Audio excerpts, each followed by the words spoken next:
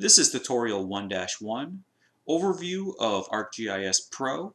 In the GIS tutorial 1 for ArcGIS Pro, a platform workbook. To begin this tutorial, you're going to want to open up the ArcGIS Pro program. And then you're going to have to sign on with your ArcGIS account username and password. On the left-hand side, you're going to look for the Open Another Project. You're going to want to browse to the folder where you've saved your tutorial data. And for this tutorial, we're going to go into Chapter 1, Tutorials, and open up Tutorial 1-1. Now, if you're familiar with ArcMap, normally the extensions are MXD. For ArcGIS Pro, it's APRX, and I assume that stands for Arc Project. So you're just going to click on that, click OK, or you could just double click it.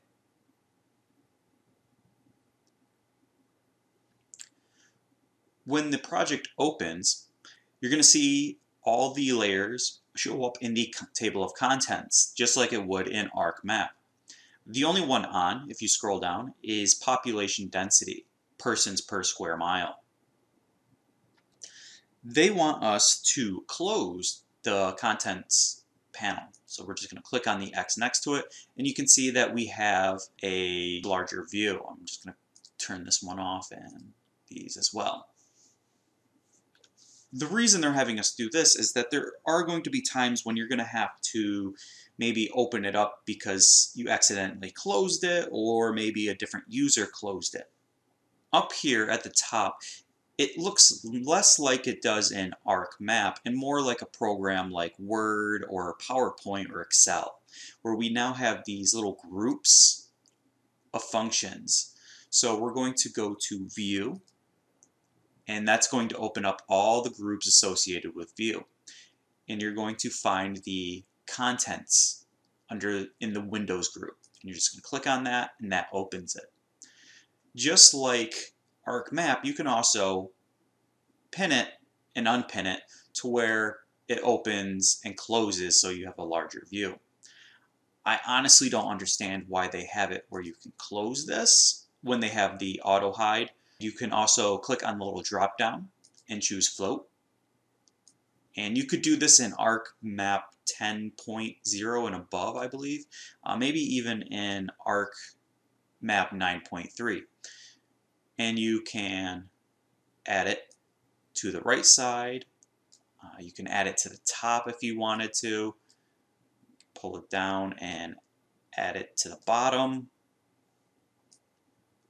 If you prefer having it floating around, you could do that. I'm going to put it on, but as you can see, when I put it up on the top, it expanded it. If you go near right where it meets the map, you get the little two arrows. So you just click and drag to where it's the size that you find most useful. Now we're going to come up here and we're going to go to our Map tab. And this will have all our groups associated with just the map.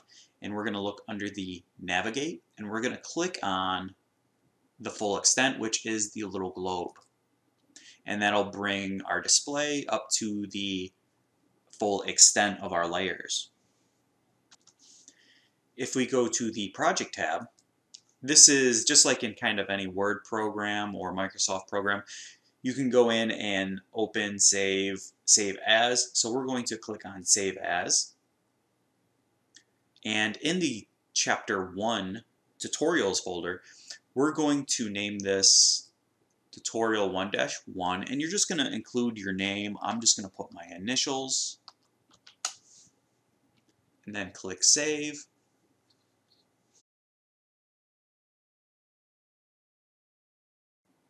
Oftentimes you're going to want to create a copy of a project for multiple reasons. You might want to just send it to someone and change the name of it, or you might want to create a backup in case you make any mistakes. So what you could do is you can go up to this little drop down next to our quick access and go down to more commands. See, right now we only have new, open, save, undo, and redo. So if we go to all commands we can type in save as. And that will bring us pretty much where we need to be. But as you can see, there are many different options. So you're going to want to hover over until you find Save As, save a copy of the ArcGIS project file to a new location or with a new name. So I'm just going to click on that, and this should become available. So I'm just going to click Add, and now it's been added. And because it's a save, let's move it up to where it's right next to Save As, and then we can just click OK. And now I don't have to go to Project and Save As. I can just simply click on this, and it will allow me to save a project. Still being under the Maps tab, we're going to look for the layer group, which is right here next to navigation, and we're going to add a base map. So we're just going to click on this. And if you've ever used ArcGIS Online, this might look very familiar, and in here we can come in and add a base map. They want us to use the streets base map, so we're just going to click on that. And as you can see, it's been added. You could also add base maps from ArcGIS Online in ArcMap, but it was sometimes a little bit more difficult and often slowed down your project. It is a little bit quicker and less of a hassle. Now we've have it on here, and as you can see, it's not very helpful because our population density is kind of blocking everything. So we're going to scroll all the way down in our table of contents. We're going to right click and choose remove. For the year turn, they want us to experiment with a few more base maps. So we're just going to go up here and let's try the topo one. Now I'm not sure why I have this white space. I'm not sure if this project has a setting that determines what extent, because if I zoom out, I don't see anything. This could be very helpful because most of the time you're just interested in the base map around your area. If you had one that did, say, the whole world, that would slow down your project. So this might be a feature to help speed that up. And I've been zooming and panning, so I'm going to use the full extent button to bring me back. And I'm going to come down, I'm going to turn this one off. I'm going to go up here, and let's try this light gray canvas.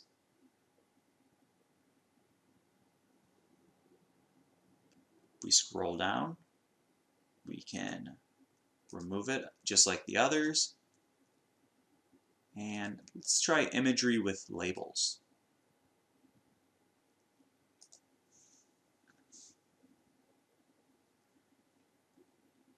Now you can see that I removed the base map, but we still have all these labels. That's because they were added up here at the top under world boundaries and places. So I have to go up and remove this separately. Next, we're going to learn how to turn layers on and off, and if you're familiar with any of the other Esri products, this is probably going to be very easy for you. The one thing I really like about the ArcGIS Pro program is that in the table of contents, drawing order is written here. This is very useful for beginners. A lot of classes that I've taught, people had difficulty just interpreting the symbols that were at the top of the table of contents. By having draw order here, it's much easier for them to know which one they're under. And if you're familiar with ArcMap, you know that there's a list by source, and here it's labeled as data source, selection, editing, snapping. These are new ones, I believe, labeling, and charts, which I'm interested in getting to learn myself. So back in the drawing order, you're going to scroll down until you see the legend for the population density. You can see that it is checked, and we can view it. The ones that we cannot view are the ones that are unchecked. So they want us to go in and find the MedExpress clinics, which are up at the top, and we're going to check the box, and that's going to turn them on. And we're going to do this for the FQHC clinics as well as the poverty risk areas. Now the first two that we turned on were points, and the last one we turned on is another polygon. And just like in ArcMap, the draw order is very important. If I were to bring poverty risk down under our population density, we would not be able to view it. So I'm just going to bring that back up to where it was and leave it there. Next, we're going to turn on the Allegheny County. So we can see kind of the border, and it contains our information. When we have it off, oops, I turned off the wrong one. We do have an outline, but it's very light. So it's very difficult, and it can be kind of distracting. As you can see, the white space here can be very drawing. By turning on the Allegheny County, it creates a much darker line surrounding our study area, but not having to increase the darkness in the lines within it. So this helps kind of draw our attention to the area of study. We're also going to add rivers and water features. Now this can help people that are familiar with the area kind of determine where things are, because they have these landmarks such as the three rivers. Another common layer to add to a map to help people identify where they are is streets. You may have noticed that the streets did not come on. That is because we are zoomed out too far.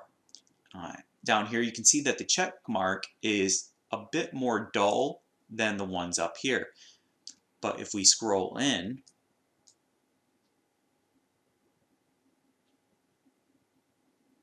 we can see that they appear.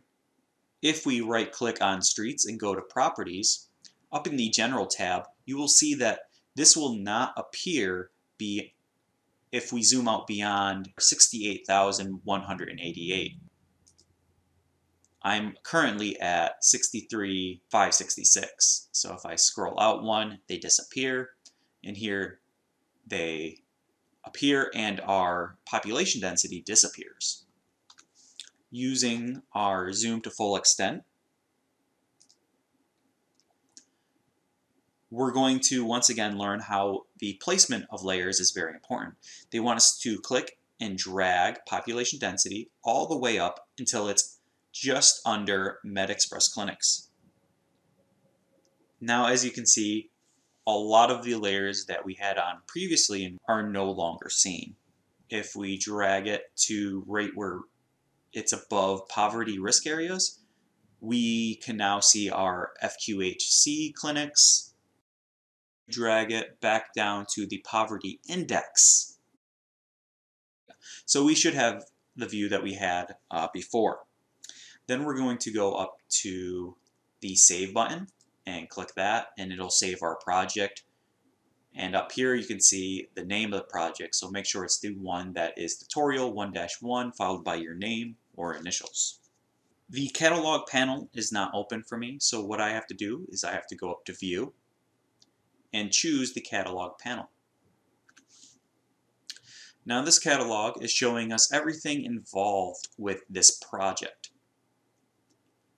So if we expand the one next to maps, it's showing us that there is a map care clinics as well as a 3D version that is typed scene. So we have map and we have a scene. If we go down and expand the layouts, you can see that there has been a layout created for this. Our database shows us that all our data is being connected to the Chapter 1 geodatabase. What folders are connected to this?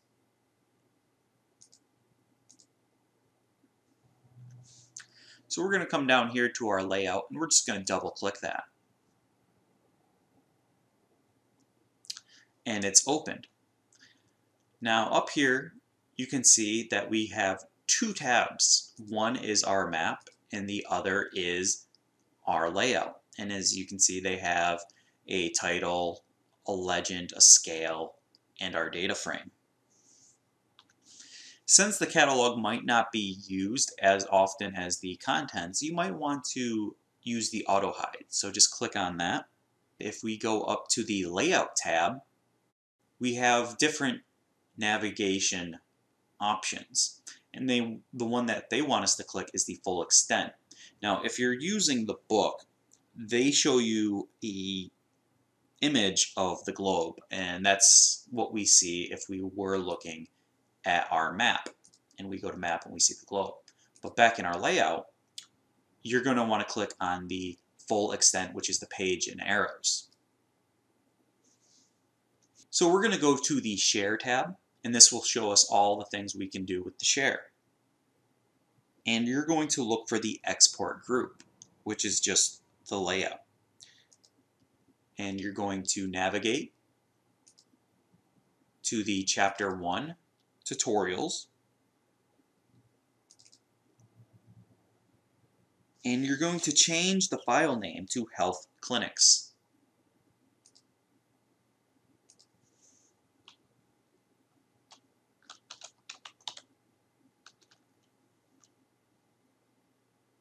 As one word. And they want us to change it from a PDF to a JPEG. They want us to change the resolution from a 96 to a 300. That's points per inch. And then click Export.